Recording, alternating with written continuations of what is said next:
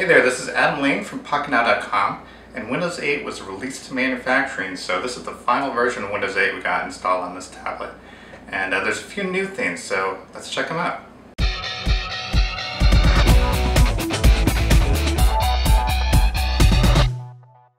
One of the first things you'll notice that has changed from the release preview on Windows 8, the final version, is the setup sequence. The first prompt asks you, what color combination you'd like for the theme. Then you're just going to go through some wireless setup, some express settings.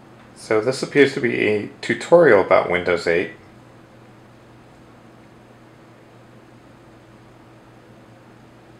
And this is very important because Windows 8 is a very different type of operating system compared to what Windows 7 and everything before that was. So we see you can swipe in from the edge or move your mouse into the corner. Here we have the new lock screen image, which is a pretty nice illustration of the Seattle Space Needle. And so we just swipe it, and then you get to the start screen. And there's something new down here. We see a new background image. So let me go to the settings and show you all the new options for the start screen. So here we have a ton of new background images. I'll just go through a few of them real quick. And if I hit the start, you can see the full screen version of that. Let me go back. And there's some swirlies in the bottom, a little bird, little flowers. This one is kind of nice, and you see it applies right away as soon as I select it. This one's pretty nice too. That's a cool fish. And we have that and that. Some of them are pretty horrible looking. You can see what this one looks like. We got some weird colors there, kind of distracting. We have the little circles, and now we're getting to some really bad ones, like that.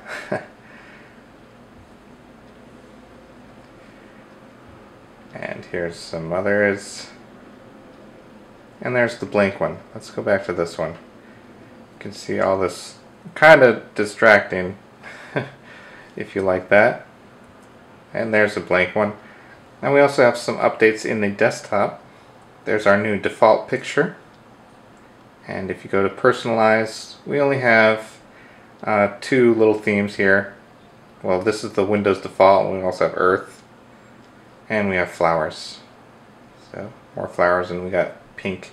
And it's set to change colors based on the image in the background. So you see that happening.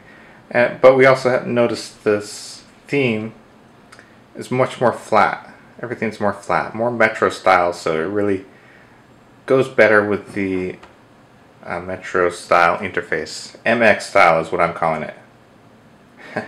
And here's a theme that I used on a previous version of the Windows 8 beta, which was synced over.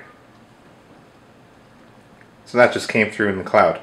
And what you notice is when I have a black color theme, none of my text is readable in the heading up there.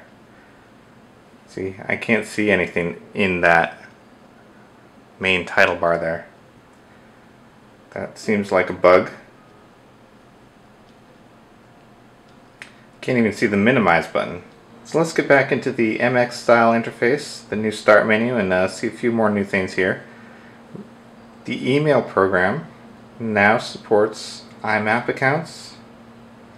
So from here we can also add other accounts. This is wasn't there before, but now you can add IMAP and POP3 as well as Gmail, Exchange, Office 365, Outlook.com, Hotmail, Live.com, MSN. All of those are now supported.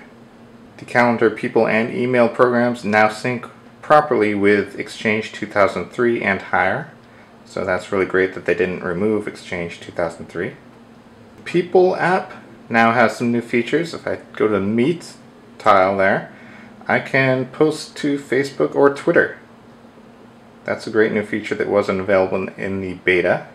Of course, you can see your own stuff here and notifications and photos. all that good stuff. And here we can see the people that are online.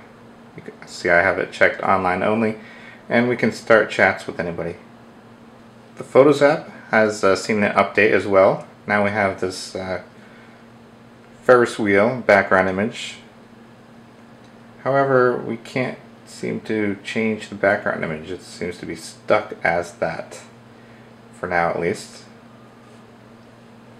And you can see photos from all your different locations.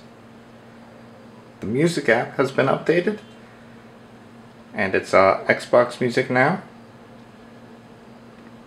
And you can just, there's your store, and this is a great feature that I like. If I swipe the charm, I can do, oops, I meant to do share, and I can share it on Facebook or Twitter, and it gives you a link to marketplace.xbox.com, and it'll let whoever clicks on it check out the album or download it if they want. There's your Twitter link. Same for the video app. It's now Xbox Video. We sign in, and you can see television store, movies, highlights, and your own videos on your device.